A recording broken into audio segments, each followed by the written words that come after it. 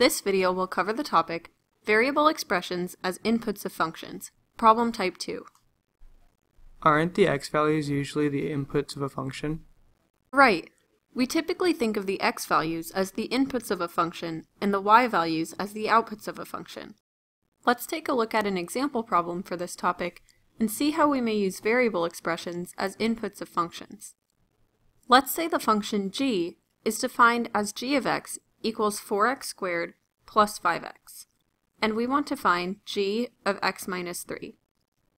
So would the expression x minus 3 be the input of the function? That's right.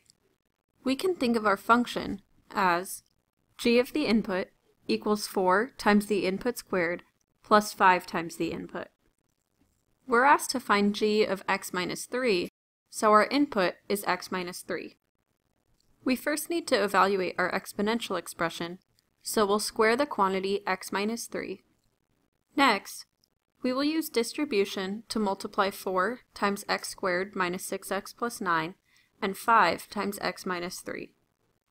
We can now combine like terms. This final answer tells us that when our input is x minus 3, our output is 4x squared minus 19x plus 21. I think I understand, but can we work through another example? Of course. Let's say the function h is defined as h of x equals 5x squared minus 3x, and we want to find h of x minus 1. Okay, so we would substitute x minus 1 in for x in our function because x minus 1 is the input. Exactly.